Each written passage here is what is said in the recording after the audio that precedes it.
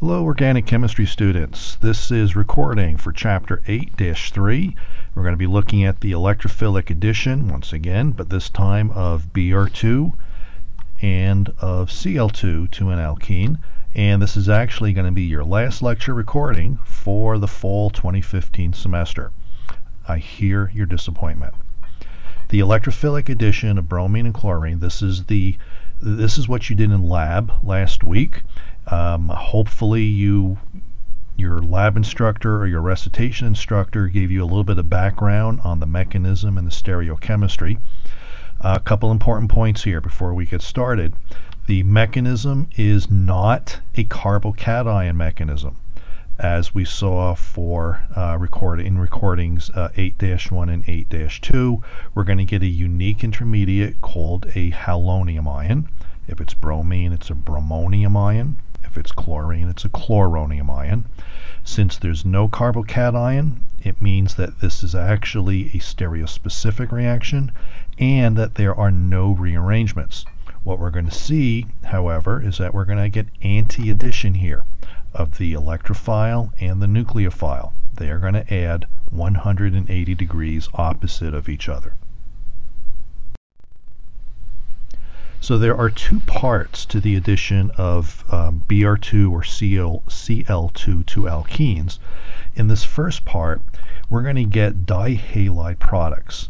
So the electrophilic reagent, if this were Br2, it would of course be Br. There's nothing else that's going to add as the nucleophile. So one Br atom will add as the electrophile. The other Br atom will add as the nucleophile. So you're going to get Br and Br added to the sp2 carbons of the alkene.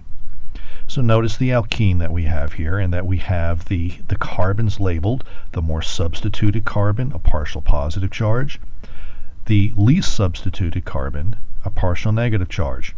Now if you're having trouble identifying the partial positive and partial negative charges, look at the number of hydrogens. This sp2 carbon has the fewest number of hydrogens attached to it. It actually has 0. That's your partial positive. This carbon has the most hydrogens attached to it. That's your partial negative. As your electrophilic reagent, the Br2 or the Cl2, as it approaches the alkene, you're going to get this momentary dipole where one bromine is going to be more positive, in other words the electrophile, and the other bromine more negative. It's going to add or act as the nucleophile. And what happens here is that the electrophile and the nucleophile must add by anti-addition. Here is one anti-addition product. Before I go on, just notice how I've drawn the alkene. Here's your carbon-carbon double bond, and the laser pointer is going down the axis of that double bond. But instead of showing the substituent groups being in the plane of the paper, I have the molecule tilted such that these two groups are tilting out of the paper or out of the screen coming at you, and these two groups are slanted or tilted back into the screen or going behind your computer screen. This is going to make it much easier to see the anti-addition. So the electrophile has it. Oh, someone's at my door. Hang on just a second. Okay, I am back. Where was I? Alright, so notice that the electrophile has added to the proper carbon, the more negative carbon. The nucleophile has added to the more positive carbon, and that they are very clearly in anti-orientation relative to each other. Okay, that is stereospecific. That's why this is a stereospecific reaction. Okay, and here's the other possible product. In this case, they're pointing in the opposite directions from the first product. So in the addition of Br2 or Cl2 to alkenes, it's stereospecific. It's the anti-addition of the electrophile and the nucleophile, and you're going to get a pair of enantiomers. Now, the way this substrate, this alkene substrate is drawn, we are not getting any new chiral centers. But you certainly could, and that's going to be very likely that you are going to see that type of a problem. So when you do generate two new chiral centers, instead of getting 4 stereoisomers, you're only going to get 2. And they will always be a pair of enantiomers. So let's look at the mechanism now for this reaction. Okay, so again, let's look at our alkene and let's label the carbons partial negative, partial positive.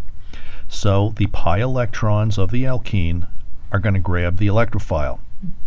And arbitrarily, you can see that we've labeled one of the bromines with a partial positive charge. Of course, as that happens, the bromine-bromine bond is going to break, and we're going to form a Br-, and that's going to be a nucleophile for a later step. But here's where something unique happens. This bromine, the electrophile bromine, okay, of course it has 3 lone electron pairs. Those electron pairs obviously are going to sense the more positive charge on this carbon, and they're going to do what lone pair electrons want to do. They want to grab that positive charge. Okay, so once again, this bond is breaking. We're forming a carbon-bromine bond here and a bromine-carbon bond here. What do we get? We get a ring structure. We get a 3-membered ring. Okay, this carbon grabbed the bromine, lone pairs on this bromine grab this carbon. This intermediate is called a bromonium ion.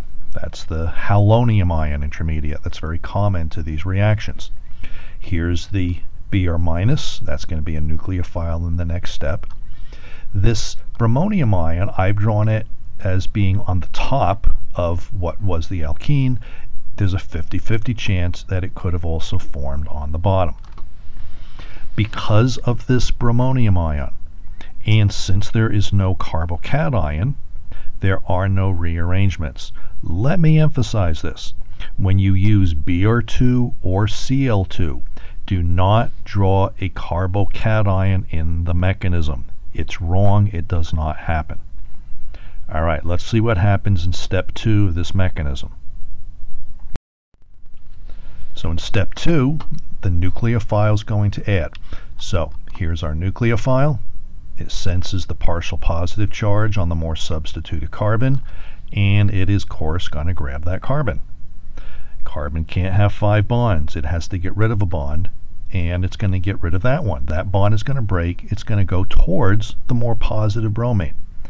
This is essentially an SN2 reaction. The nucleophile is coming in 180 degrees opposite of the bond that's going to be breaking. And this is where the stereospecificity in this reaction comes from. This is anti-addition. It is stereospecific. So the way I have this intermediate drawn, the red bromine's on the top. It stays on the top. The bromine nucleophile came in from the bottom.